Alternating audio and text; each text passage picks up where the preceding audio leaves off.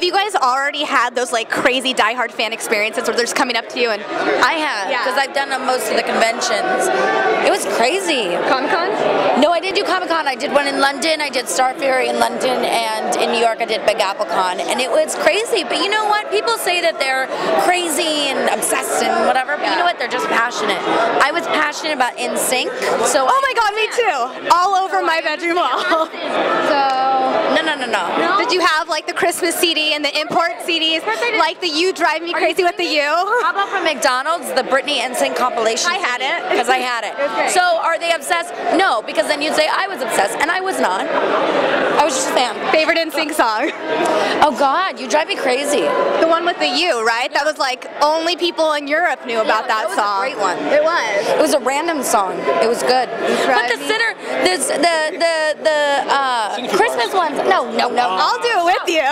But the Christmas CD was fun. Oh, it's amazing. I would listen to it in July. Yeah, it's great. It's amazing. Yeah, it's great. I love NSYNC. Did you have any crazy like fan stories though? Back to getting on Caprica. No, back to why we're really here.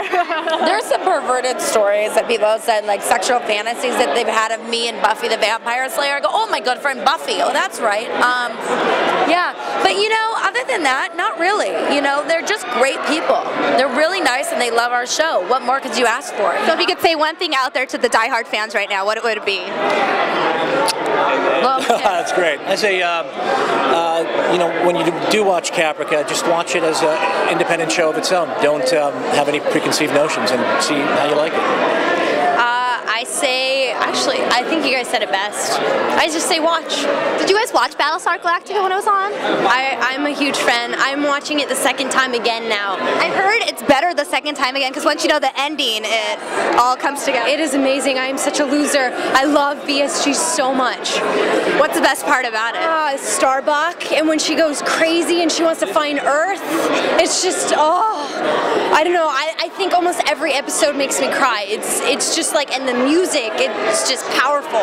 Last question. So when you found out you were going to be part of this, it's a prequel to BSG, what was the reaction? Well, the thing is, I never watched BSG until after Caprica. Fake fan. Fake fan. Now I'm a huge fan. Like, I'm like, Okay. Fair enough. As long as you're a fan now. Now I'm like super stoked. Well, I was before, but it's just like now I know what I'm part of, and it's amazing.